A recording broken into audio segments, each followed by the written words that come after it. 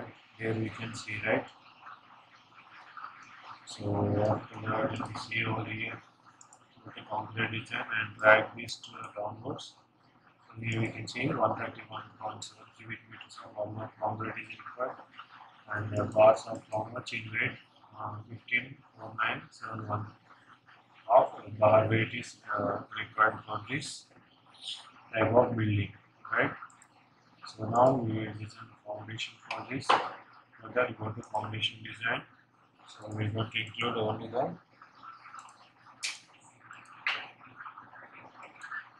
include and library. Okay, go to click on and start foundation. So it will open, right?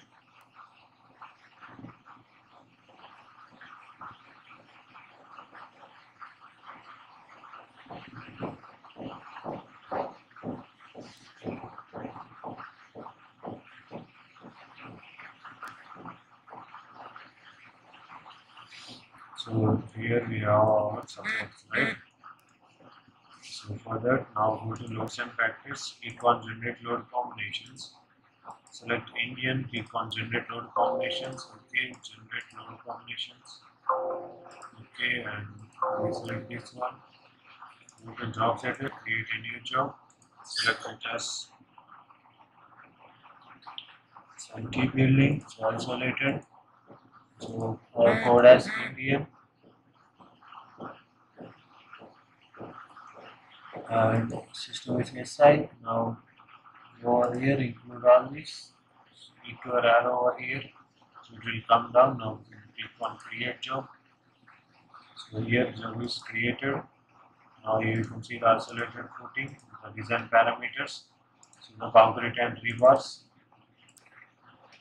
right? So we have the concrete and rebars. So you can change if you want. You can change the unit weights. So unit weights are the permanent values, right? So they won't be changed as per design, right?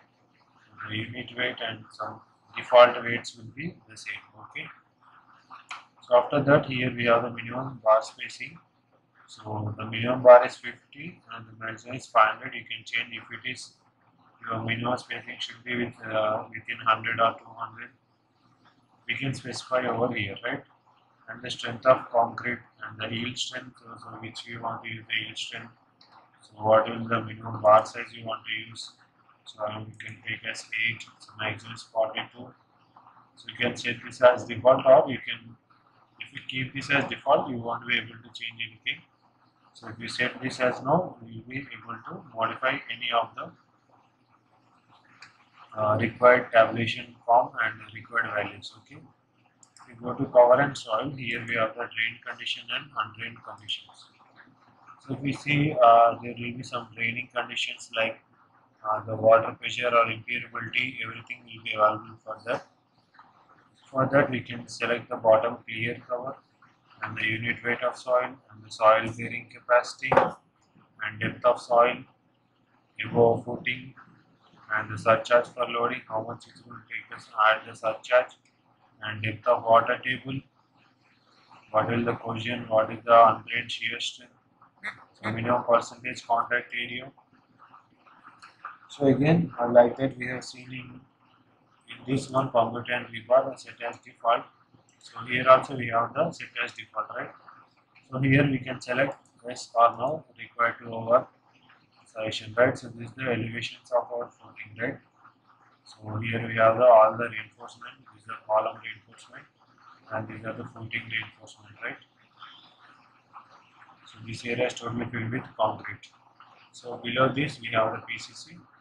So on the PCC the reinforcement will be placed, and after that, so we will be casting all our columns, right? So we see over here, we can see the loading and the movements. So how it's going to act for this supports, right? So these are the numbers of our supports, right? After that, if you go to footing geometry, here we have the uniform and sloped. We can calculate the dimensions, or else we can set dimensions or fixed width or fixed length. So these will be the fixed ones. So no values will not be changed. If it is required to design above this maximum length, it won't be designed. Okay. So if you want to keep a fixed length or fixed width, so here we have option, we can get it. So we can calculate dimensions, right, according to our structure and column. So here we have the sloped footings, right? We can see the isolated as stepped and sloped ones. So for that we have the thickness and the ends, maximum length, maximum width, maximum thickness, and slope and thickness. So what is the plane? What is the thickness? Increments. We have the offset about which direction, and here also we have default ones or not. Drawing.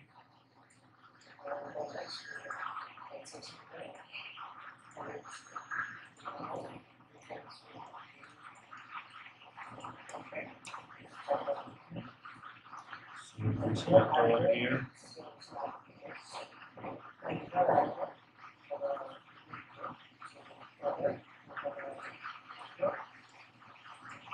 So now here we can see, right? So the ASTT tension and bottom, top and bottom is the covers.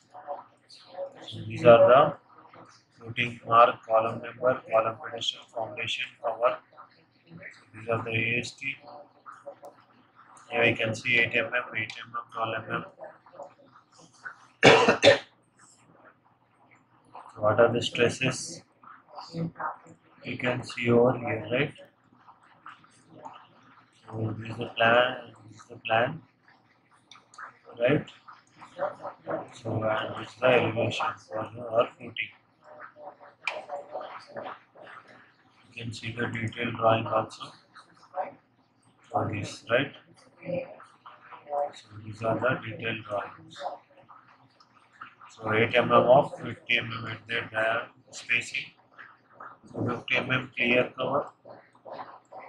So and this over here 80 mm 55 mm spacing.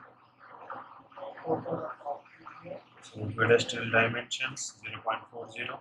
So like this. So we can save the drawing notes also, and we can also save the drawings as DWG files. So here we can see, if you click on save, it will be saved, right? So we have all the options. So what are the arrow size, arrow head size, everything we can define. We go to GA drawing. So this is the GA drawing for the foundations, right? So here we have all the column sizes, markings, everything you can get over here. So here you can see the ABC marking, okay? And if we go over here, here we have the 1, 2, 3, 4 markings, okay?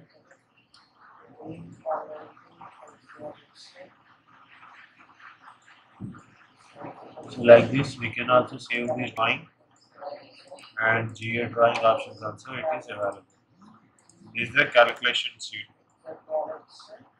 that we have seen over here, right? So now we can see over here, and we can also print this report, click on print, or you can use the shortcut as Control P,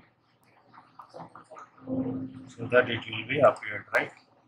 So after that, so here we have also the reinforcement routing design reports, so the length, the reinforcement and the spacing, everything we can see over here, right? So this our geometry. So we can save this model.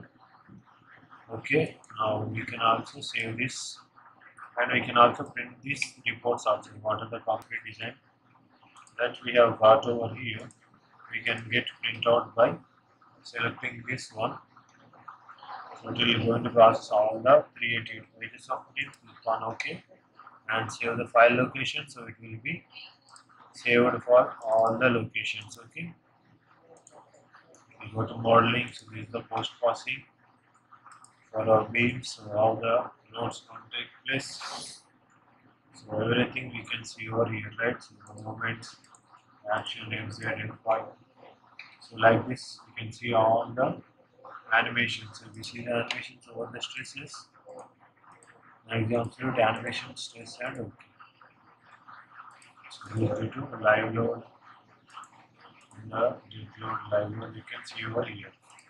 In select the node points, you can see the reactions for this, displacements, and here we got the reports. Click on output, select all over this, click on OK. So we will be getting all the node displacement data, right? So after that, we will get the beam displacement, and then after we will be getting the blades also, right? We have so many number of beams and stresses, right?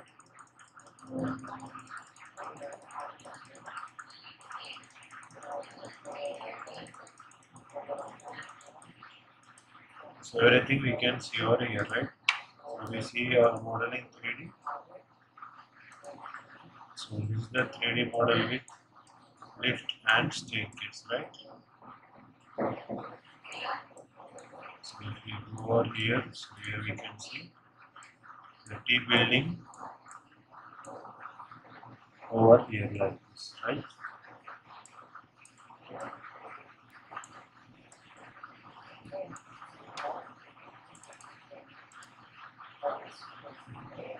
So we have seen the design, right? The concrete designs, beam designs, and the column designs, right? If we get over here,